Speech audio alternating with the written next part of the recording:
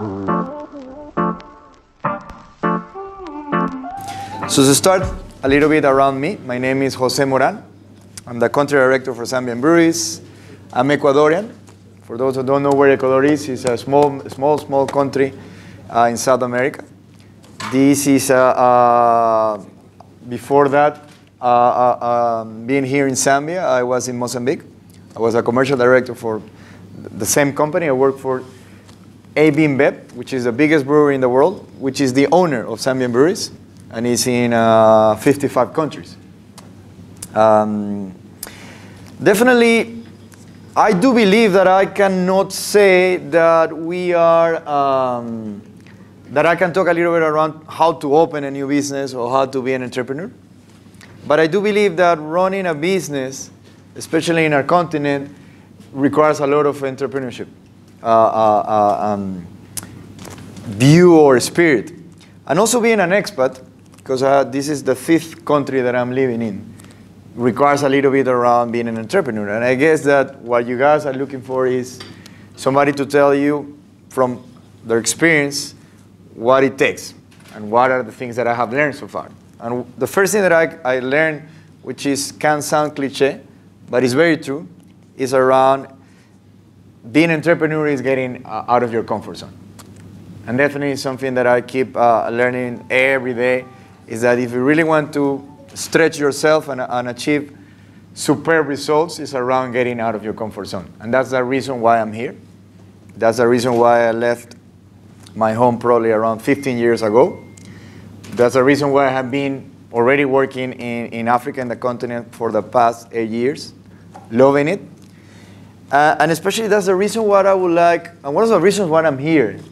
It's not only because being here and working in Zambian Breweries, working with the community, working with the markets, allow me to grow as a person and learn a lot, and allows me to do a lot of things.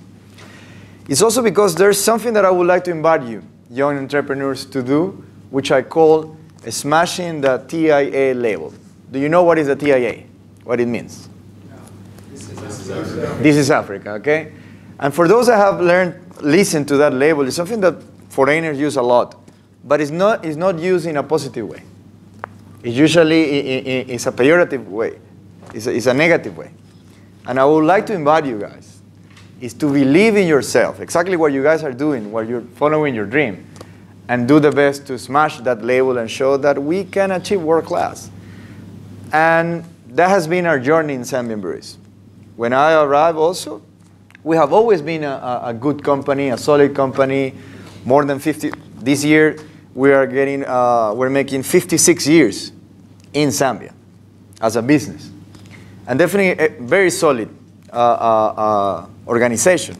But what I can say that in the last 3 years we have been doing is we want to make it going from good to great. And the first thing is, okay, how to build a great organization. And it's a little bit what I'm going to be talking to you. But why it's important? Because we need to feel the pride around what are we doing, that we are Zambians, that we have great quality people, great quality brands like the ones that my organization sells. But the most important thing to dream that we can achieve it. So how we started? Our organization, AB InBev, is a company, what we call a company of dreamers. Our global dream, for those that have got the chance to get it, to log into our website, or has been into any Zambian Breweries speech that I have been giving, I always talk about our dream is bringing people together for a better world. And it's about that.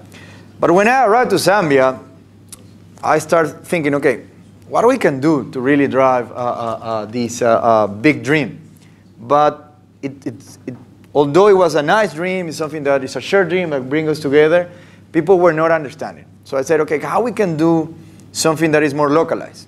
Because the first thing that I need to do to reignite this team, to make them believe that we can achieve great things, that we can be world-class in Africa, world-class in Zambia, was to put a little bit of chitenge into that dream, okay? To make it a little more local. So we said, okay, if we said that there needs to be one goal, this is one nation, what about doubling the size of the business in the next 3 years? And we came up with a dream together that said that on something very simple. measured on hectoliters. It's the way we measure the volume that we sell. And we said, okay, what about becoming a 3 million hectoliters by 2020? This was 2017.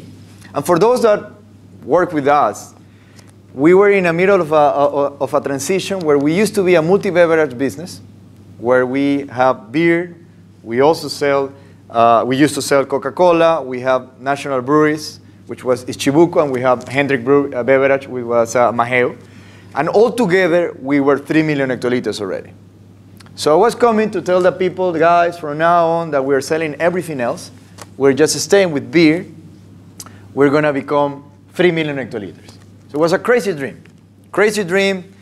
And really, I believe that a dream needs to be big, crazy, bold, even ridiculous. Because if the dream is not ridiculous, it's not something that really you aspire something great like that. First of all, you will not caught the attention of the people, and you will not really drive something big. And even if you don't get that, and this is again a lot of cliche around, okay, shoot, aim to the sun and you will get to the stars, but it's true, huh? It's true because you're stretching yourself. And something very important that our global CEO always said is that it takes the same amount of energy, same amount of brain utilization to dream big or to dream small. So why dreaming small, isn't it? So the first thing that we did was, okay, let's get here. The first town hall I got, let's double the size of the business in the next 3 years. We didn't even have the capacity to do it. That was a crazy thing. But we didn't have the resources. We didn't have the brands, the portfolio to get us there. And it has been amazing because since then, back then we were selling 1.5 million hectoliters. By the end of this year, we're going to be making 2.4. And I hope that really by next year, we're going to be able to get close to that 2020 dream. Double-digit growth, and not only a lot of volume, but very profitable growth, excellent double-digit margins, above the 45% margin EBITDA. And I'm going to get financial, but the numbers of Zambian Breweries are available because we're a listed company. So you can see what has been the performance of the business so far and what we keep thinking it's going to be, even though in a challenging environment. Because we all know what is happening out there. We know what is happening with the kwacha. We know around inflation. We run around the downgrading of Zambia from a credit rating point of view. We know about the load shedding and the impact it has around running businesses. We know around now the implementation of the new sales tax model, so on, so on, so on. But I'm not here to talk about the government. I'm not here to talk about economy. I'm just here to talk that we as a business, we believe that this is a great country, that there's a great opportunities. But the first thing that we need to do is prepare ourselves for that. To be able to have a company that is flexible, a company that has not only great brands, but also great people, and that has a right culture to be able to face any challenges. And that's why I'm so confident and so calm. I can go to sleep very calm every night, not thinking around the inflation or the FX rate. Yes, it's a problem, but I know we are working around that. But what it takes is to create this business. It's a high-performance business. It's a little bit around what we said, start with a dream, start with this big dream, a company of dreamers, and then you need to make sure that the dream is aligned through different systems, different methods to performance. And that performance is around, like the athletes, always setting the bar higher. It's like, because if you set a standard and you have a good group of people that are always stretching themselves, they will always hit the standard, but they will stop there, isn't it? But if you're always raising the standard, you're always raising the bar. And I remember when we made the transition from the previous owner, A.C.B. Miller, into the new ownership, AB InBev, has been 3 years already. We were complaining around the budgets, around the targets, that is unachievable, that is impossible to get there. And guess what? We have been exceeding them 3 years in a row. So the obstacle is just in our minds. And we say that, and you as entrepreneurs, you will understand that. That is not just around dreaming big. is really stretching yourself. Stretching yourself in everything you do until you break it. It's like when you stretch something, a rubber, until it breaks, and then you build it again. We always said that in order to be able to construct, you first have to disrupt to be able to construct.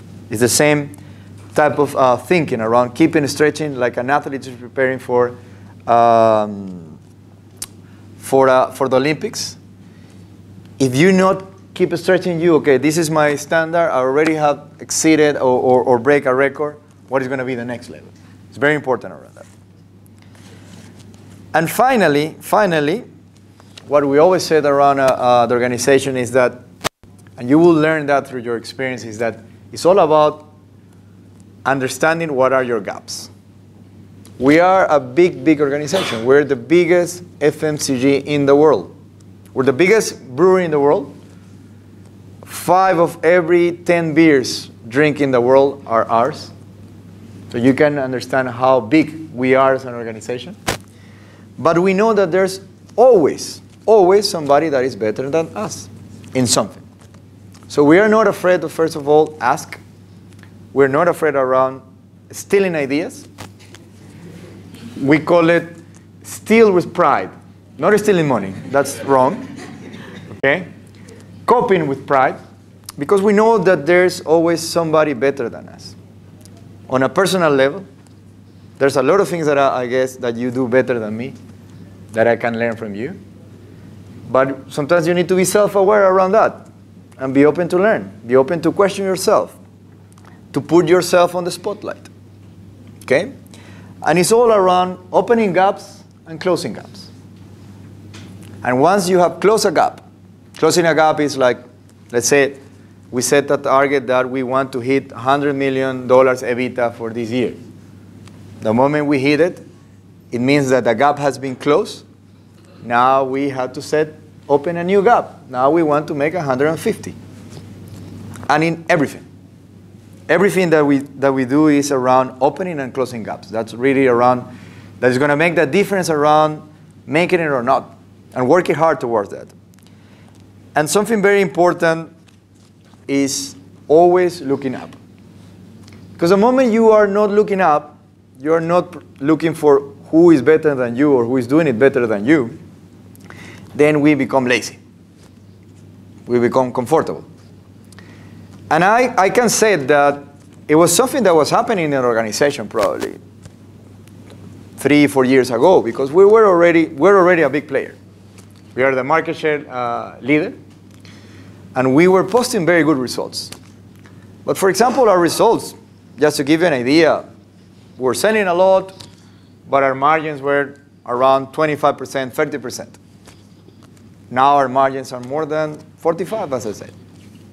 We're not going to learn from the people that are doing lesser job than us. Can we in Zambia, being a 50 million population country with the size of our organization, can work at the same level or have the same profitability numbers than a South African business, than a Nigerian business? And I'm proud that we're getting there. Actually, something that I want to share that I'm very proud about what the team has done is that for the first time, we got between the 250 best companies with a bigger market capitalization in Africa. And we are the first Zambian business that gets there.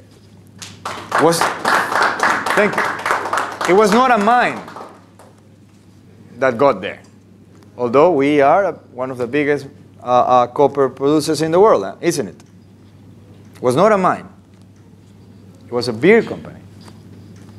So, and creating those type of benchmarks where we want to be, and then creating those milestones that we want to achieve, is what we call looking up instead of looking down, forgetting that we are competing in Zambia. I see the market being Africa, and comparing ourselves to get there. Still, there's a big journey for us to get there, but we're getting closer. And that has been the dream. So when I first got there, it was talking to the people, convincing them about a dream, convincing them that they can do it. Because there's so many things when we are growing up that we see so many limitations. So many people telling us that we cannot do it. And then when we come and tell them, okay, you can really achieve something, you can really do better in our global benchmark, we can have a brewery within the top 10, we can be the best performing in Africa. People sometimes look at you and think, this crazy Ecuadorian, what is he talking about? Cannot even speak English and is telling me that, that we're going to be among the best in the world. And I was telling them, guys, I come from a place in the world where 30 years we were similar like many of the countries here in Africa. And now we have so many successful people coming from Latin America. Why you allow other people to tell you? Because going back to the same topic around TIA, smashing the label of TIA or changing the concept that yes, this is Africa, but positive. Or this is Zambia, that we can do it.